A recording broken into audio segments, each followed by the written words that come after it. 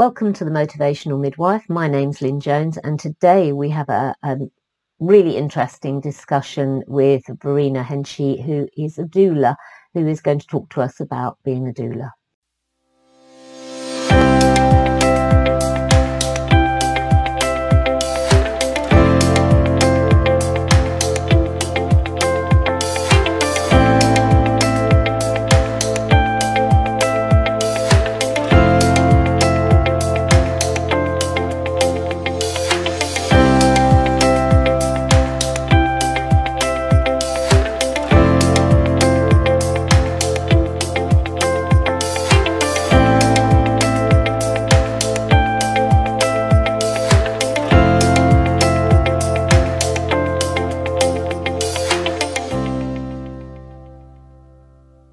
Hi Verina, thank you so much for agreeing to do this. So if you can just tell us a little bit about like the life of a doula, what a doula is and what it isn't, and how it differs from midwifery. Okay. Well, first of all, I'd say that doulas can be very different. There are lots of different ways of doulaing, just as there are lots of different ways of parenting, of friending, because being a doula is a way of being, and it's a relationship. It's a relationship that we have with a birthing person, and that relationship is designed to help the mother, the birthing person, to feel as safe as they possibly can be. Safety can be an internal state of just feeling held and understood and listened to and supported in their choices by somebody who totally gets them. It can be environmentally safe, about guarding the cave or creating the cave, helping them to create an environment that's really good for them. Emotionally safe, just feeling held. So yes, it's a relationship, and different doulas will do that in different ways. But it's also a very boundaried role, of course, because we're not clinical. We're not medical, or some doulas are medically trained. There are doulas who have been midwives or have been doctors. But in the role of doula, we don't bring clinical medical skills into play. We work very much in partnership with those who are able to provide that skill and that expertise, which is often also needed to keep a woman safe. So it's all about trying to create the safest environment possible, because that's where mammals birth most comfortably, is when they feel safe. I have to say, from my own experience, and I know you and I have worked together a number of times, that relationship between the caregiver, the healthcare provider, so in most instances the midwife, and the doula is crucial, because I've always found if you click with the doula, actually your job as a midwife is much easier, because the woman or the birthing person's already got that relationship with you. So, if something was perhaps veering from an expected pathway, you can kind of just explore it via the doula with her as a partnership, and as opposed to adding things as a sort of fait accompli. This is happening and this is what we're going to do. Yes. I mean, I think we walk some tightropes as doulas. I'm going to be honest. I mean, I think that, I've been working for a long time now. I've been working for about 11 years as a doula, and I'm into my late 70s in number births. So, I've seen a lot of babies being born. And I think when I reflect back on the early days of being a doula, if I'm honest, I can look back at times where I was edging towards collusion, where I was perhaps on the page with the midwife before the mother was. And then I wouldn't go as far as saying persuading the mother down a particular pathway, but I would say influencing a mother. So we're on these tightropes all the time as a doula, because we are pouring oil in the whole room. You know, we're the buffer between relationships, between consultants that may come in and out, between midwives that may come in and out, between the blooming person that comes in, you know, when somebody's pushing saying, would you like some toast? Which can happen, you know. So we're a buffer between all of those relationships, and we are trying to ensure that everybody is as comfortable as they can be in what they're doing, because that may, you know, and also, you know, a good atmosphere may, you know. So if I think a midwife needs a drink of water and a wee, you know, if I'm picking up those signals, I might even say, do you know what, we're going to be fine for 10 minutes if you know, if you need a quick break. So yeah, we are all working together, but it's a very fine line. I teach doulas now, and I say to them that we have three main roles. We're doulas, we're doing, and that doing might be about signposting, or signposting to information or evidence-based research. It might be blowing up a pool. It might be putting the washing in the machine, or tucking a toddler back into bed that's woken up in the night. Those are the doing. Those are very active interventions. We're also beelers. So we're doulas and we're beelers. When we're beelers, we're just there. We're just there on the journey, step by step. A companion, we might be carrying some of the baggage, often emotional baggage, but we're just quietly alongside that family as they take the steps that they need to take for that baby to come. And sometimes we're don'tlers, and we're don'tlers when actually it's time to step out because somebody else needs to step in. And that might be a medical intervention. It might be actually that a partner's stepped in, and there's some beautiful, we often see just that amazing connection and time of trust where they're both just in that bubble. And that's when, you know, I'll step out and have a cup of tea or go for a walk around the garden, or, you know, I'm being a don'tler, I'm getting out of the way. So yeah, I think we have those three roles, and we hopefully instinctively move between those three during the journey. I think another thing that I would want to say about the difference between doulas and midwives is I think that we are freely accessible at a much earlier stage than midwives. I mean, rightly so. A midwife doesn't want to be particularly involved in the early labour because there's perhaps less of a role. I mean, there isn't a role for medical intervention unless there's a problem. You don't really want to be creating any kind of clinical environment in those early hours, but actually having somebody to come over and go, yeah, this is all absolutely fine, and let's have a cup of tea, or let's go for a walk, or let's go out for lunch, you know, somebody, so they feel safe, they feel that somebody is there with them with some, you know, some experience, a Sherpa, you know, someone that's going to help them up that often very steep hill. Early labour, in my opinion, is often much harder than established labour. I would absolutely agree. The sensations can be more painful and unbearable because the head is totally in the way.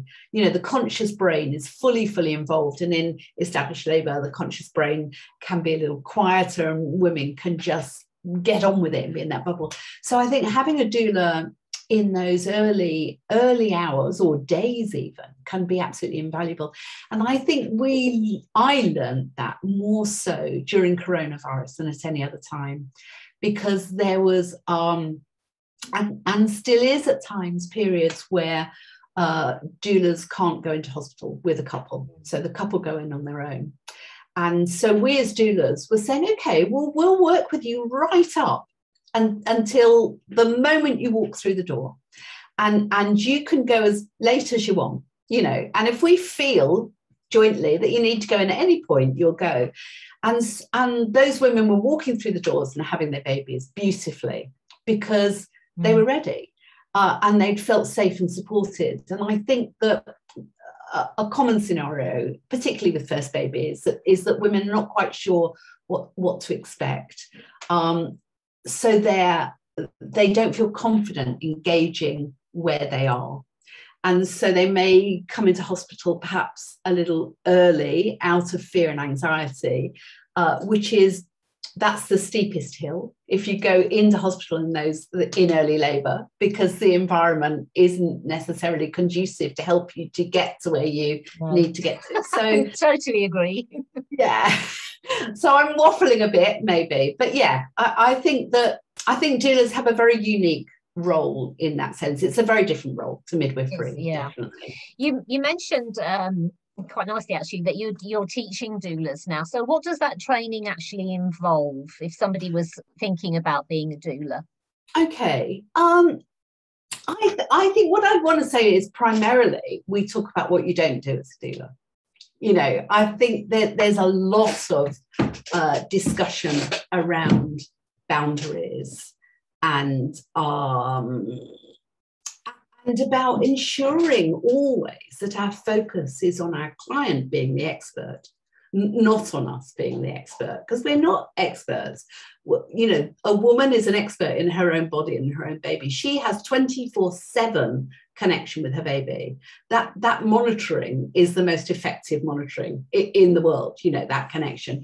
So we talk about empowering, well, we can't empower somebody actually, you know, somebody empowers themselves, but in facilitating that process of a woman becoming empowered, if we're doing any teaching, it's about teaching a woman to be able to trust her own instinct, to trust in her own body's capacity, trusting in healthcare professionals. You know, we do a lot of work in helping women to develop good relationships. So if there isn't a good relationship with a healthcare professional, we will step in and help her to find somebody else, or we'll take that somewhere more senior to make sure that she does feel safe with the whole team that's supporting her, because that's so important. So so there's a lot of discussion about that. When people come on the doula course with me, I always start by saying you are already doulas. You know, if you have a passion for supporting women, if you have a fascination and an interest in the process of birthing and early parenting, then you're a doula. You know, it's a way of being. So what the course does is it helps you to define the doula that you want to be. And how long does it last then, the course? How long does it take? Well, it's changed during coronavirus. So it used to be a 5-day course, often offered over 2 weekends. So 5 full days. And then a lot of support after the course. So once you've done the course, you become part of, I teach with developing doulas. So you become part of the developing doulas community. So you have access to all the other developing doulas, and you know, we call on each other a lot for information and support, and everybody experienced this, and do you know the name of the head of midwifery here, and all of that. So it's an ongoing relationship that we have with all trainees, but 5 days. But now, when coronavirus hit, we moved the course online. So now we have self-directed learning. We have we have a lot of materials online, which I love actually, because I mean, every doula course provides a manual, but our manual gets updated all the time and added to. So the content is there forever when you train. So you work your way through the online content, and then I offer 9 2 to 2.5 hour Zoom sessions where we really lean in to those topics and explore. But it's also about wisdom sharing, because as I said, everybody that comes on the course is already a doula, but they also come with their own experience. It may be experience of looking after others. It may be experience of their own birth. It may be related experience. I mean, you know, I've had people that do coaching that have come on the course, or people that are carers that come on the course, and so on. So there's a lot of sharing and bonding and kind of creating a safe place for them. Because if a doula feels safe, they're more able to enable their clients to feel safe, just the same as midwives. You know, a midwife who doesn't feel safe in her working environment is going to be less able to help her client to feel safe, because that's how it works. Absolutely. And it is, you know, in the current times, it's a challenge. It's a challenge for, I think, for midwives, for doulas, for obstetrics and maternity across the board. Yeah. And you said something, I think, a little while ago, which I absolutely resonate with, is about women trusting their body. And I do think this is something that women seem to have lost the ability to trust I think body. Lost it, but I think that is a consequence of it being undermined as well. Yeah. I mean, for all of the massive benefit that we have from medicine, it has a downside as well, because it can pathologize women, and it can be overly cautious in terms of risk taking and all of that. You know, if you're told, well, really the safest place to have your babies in hospital, which actually isn't an evidence-based statement, no, but it's one that if it's not overtly said, it's overtly understood that hospital is the safest place to have a baby. Well, indeed that's exactly what happened when the move many years ago went from home birth to hospital birth, was because it was perceived to be a safer option, when in fact that wasn't necessarily the case. So the message in that is, well, birth isn't safe. If we need to move women into hospital to birth safely, it must mean that there's an element of unsafety in birth. So it's been a kind of drip on undermining, really. And then, of course, there is iatrogenic harm in hospital, not just in maternity. I mean, across the board. You know, across, Absolutely. So it can become a little bit of a self-fulfilling prophecy. So, you know, a typical example might be a first-time mum who believes that hospital is the safest place to birth, so that's where she goes. And then there's what we call a cascade of interventions, and so one thing happens which leads to another, which leads to another, which leads to another, which ends up in a car crash of a birth, where mum and baby are both okay, quote, but actually you've got a baby that continually feeds and continually cries, and a mother who is perpetually anxious and struggling, and those outcomes are not monitored very well in terms of the long-term impact of interventions on families, which reinforces the belief that birth is a really dangerous thing to do, because look at the mess we got into. And so they just go back for more of the same, because it's a tricky one. Yes, it is. Anyway, thank you so much, Verina, and I will put contact details in the description box for anyone who wants to get in touch with you and get more information about doulaing and how they can access some of that. I will send you a link to the Developing Doulas website. If anybody is interested in training to be a doula, the very first step is to have a telephone conversation.